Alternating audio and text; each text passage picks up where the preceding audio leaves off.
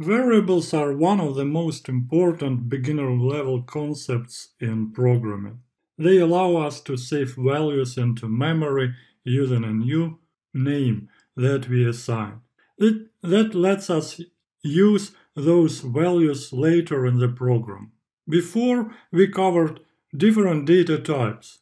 But what if you wanted to save one of those data types to use later? This works like how we store information in our brain. Variables are stored in computer memory and we can access them later by referencing the name we used. So how they work? We declare a name on the left side of the equals separator, and on the right side we assign the value that we want to save to use later. Let's take the following example. We could type first_name equals John in brackets. When you create a variable, the line where you assign the value is a step called declaration. Now we've just declared a variable with the name of first name and assigned it the value of the string data John. This string is now stored in memory, and we are able to access it by calling the variable name first name.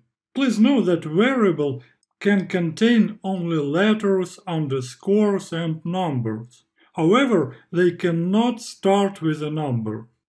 You can encounter errors when handling naming. Let's look at a common mistake that occurs with variable.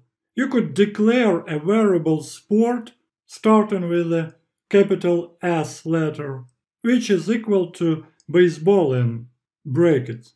And next you want to print this variable, but you use sport variable with a lowercase s. And if you run this code, you'll get the following error. Name sport is not defined. This is because the names are completely different. We referenced a variable with a lowercase s, but declared one with a capital S. To fix this, we would capitalize the s in the sport within print. Now let's review integer and float variables. To store an integer or float in a variable, we give a name to the left of the operator and write a number on the right side. In the next cell, let's go ahead and write the following code.